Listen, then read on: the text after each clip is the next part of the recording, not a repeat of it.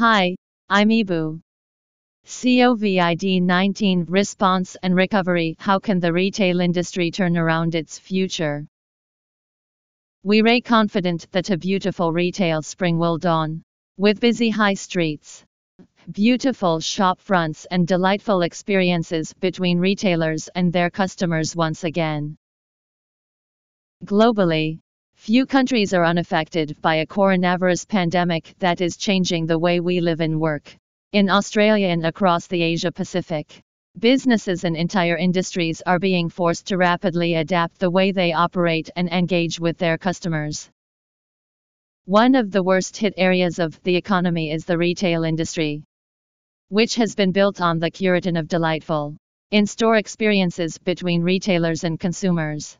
With high streets, towns and cities in lockdown aside from only those stores deemed an essential service, retailers are bereft of the customers, and therefore the cash flow they rely on.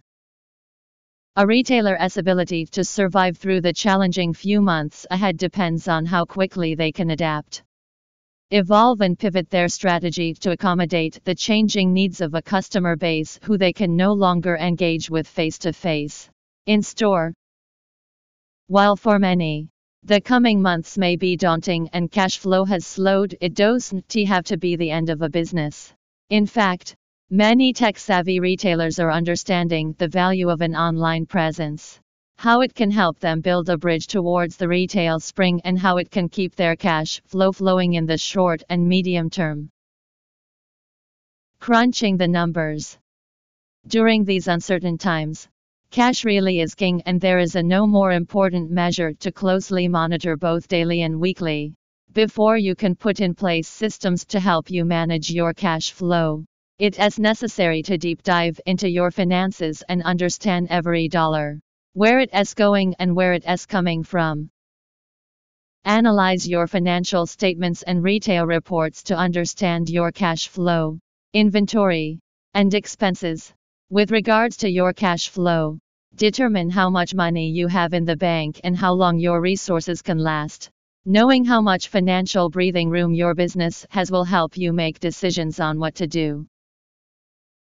Then consider your stock and how much of your capital is tied up in your inventory. If your retail business deals with perishable or seasonal goods, how much do you have and how quickly do you need to deal with it?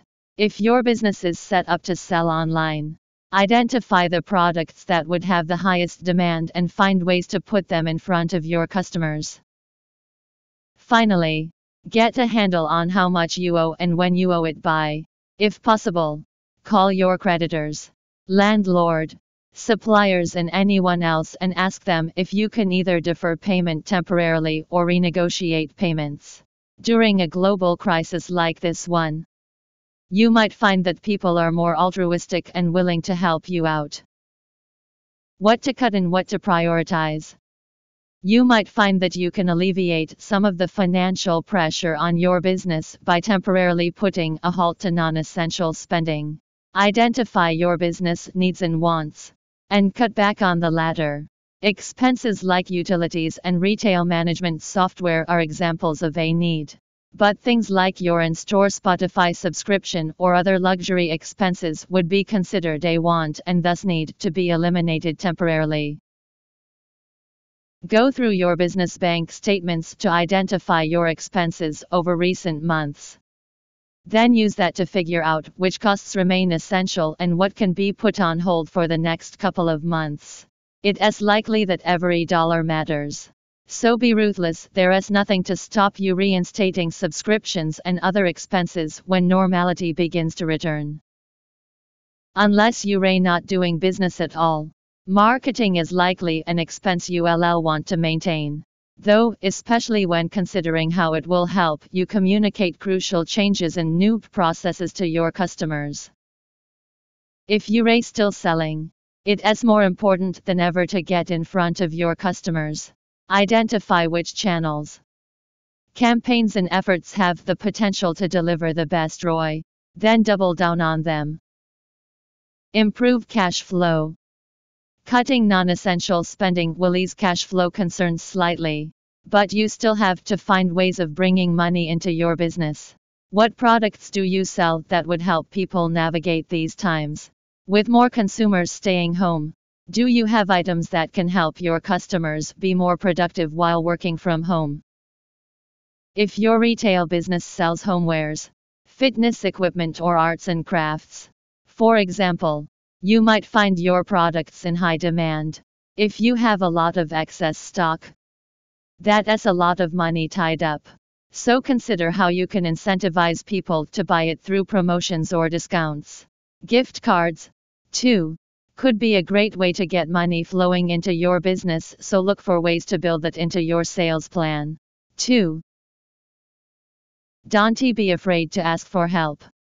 While it's easy to feel adrift and isolated, we're a community and we're in this together. It's okay to ask for help. Governments, businesses, and industry bodies are rushing to create programs to help small businesses stay afloat during these turbulent times. In Australia, for example, if your turnover has reduced by over 30%, you may qualify for a government subsidy through the new JobKeeper payment. It's a fortnightly payment of $1,500 per eligible employee for a period of up to 6 months. In addition, the government has agreed to a temporary ban on evictions over the next 6 months for commercial and residential tenants who are unable to meet their commitments due to the impact of coronavirus. There is also a series of business support funds and initiatives being introduced in states and cities across the country. In Melbourne City, for example, businesses may be eligible for $5,000 worth of grants to develop an e-commerce site. Another great resource is Lovey Local Retail, powered by Vend. It's a coalition of tech companies coming together to provide advice and offers to help small retail businesses respond. Please, wherever you're based and whatever you sell, don't be afraid to reach out and ask for help. The independent retail industry in Australia and across Asia Pacific is a resolute and dynamic community, capable of great innovation and overcoming challenges. This may be the biggest challenge many of us have faced. But by taking quick and adaptable steps to take charge of your short and medium-term finances, you might find that the challenge seems that little bit more manageable. We don't have a crystal ball, so we don't know exactly how long the current situation will last. But we're confident that a beautiful retail spring will dawn, with busy high streets, beautiful shop fronts, and delightful experiences between retailers and their customers once again.